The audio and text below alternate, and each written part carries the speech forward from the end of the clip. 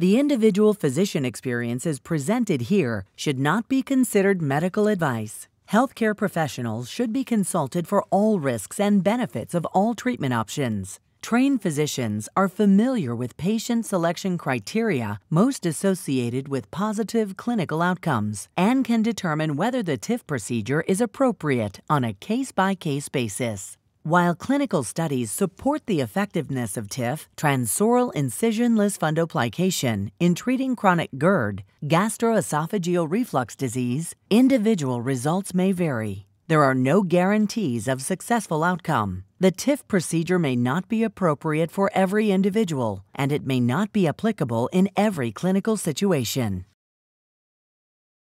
TIF is an acronym for transoral incisionless fundoplication and is a procedure that treats gastroesophageal reflux disease, GERD, also known as acid reflux or chronic heartburn. Normally, a functioning gastroesophageal valve closes tightly to keep stomach contents from refluxing into the esophagus. If you are suffering from heartburn, regurgitation, chronic cough, or sinus problems, you may have a malfunctioning gastroesophageal valve that is unable to prevent reflux, and since PPI medication only alters the pH of stomach contents, your GERD symptoms may persist despite consistent doses of even the best medication. The TIF procedure with esophax technology allows physicians to restore deteriorated anatomy, rebuilding the gastroesophageal valve from inside the stomach without incisions. A camera called an endoscope is inserted into the center channel of the esophax device and provides direct visualization for the TIF procedure. While under general anesthesia, the device and endoscope are gently guided through the mouth and esophagus into the stomach. The endoscope is advanced and positioned so that it is viewing the area where the esophagus meets the stomach. The valve reconstruction begins when the physician retracts tissue and pulls it gently into the tissue mold and wraps tissue, building a new valve. The device is rotated, creating a fold that recreates the natural reflux barrier.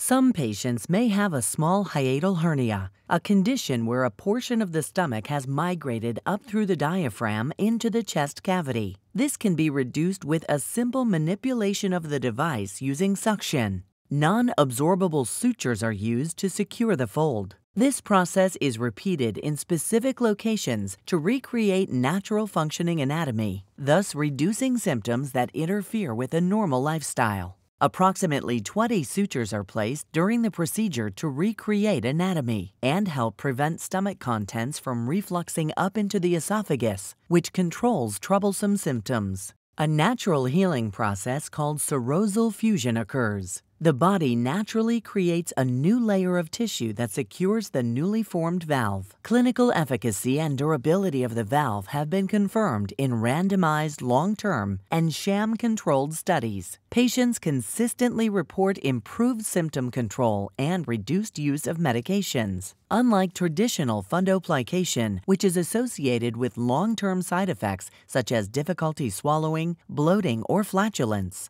the TIF procedure with the esophax device avoids side effects and has an exemplary safety profile. Physicians have noted improvements on diagnostic measurements. Well-selected TIF patients report consistent, durable quality of life improvements with reduced reliance on medication.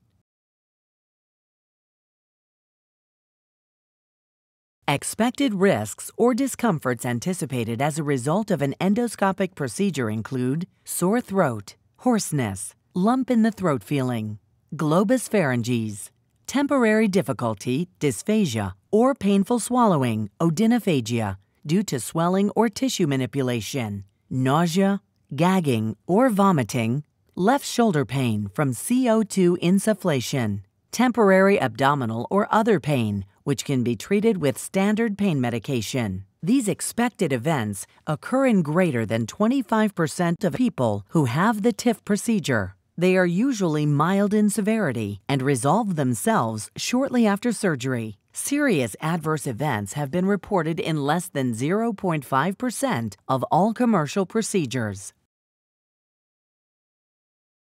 The TIF procedure may not be right if patient has a bleeding disorder, chronic uncontrollable cough, stricture, severe esophagitis, esophageal diverticuli, an obstruction, a paraesophageal hernia, limited neck mobility, osteophytes of the spine, esophageal varices, esophageal infections or fungal disease, or esophageal stenosis.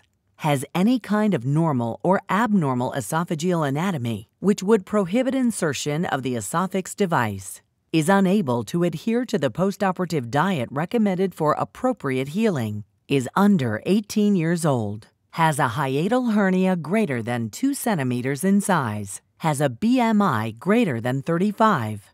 The TIF procedure with the esophax device may be appropriate if patient is adult over 18 years old, experiences chronic symptomatic gastroesophageal reflux disease, GERD, requires and responds to pharmaceutical therapy, has a hiatal hernia less than or equal to 2 centimeters in size, has a body mass index BMI less than 35. TIF-trained physicians may use additional criteria to determine which patients are appropriate candidates.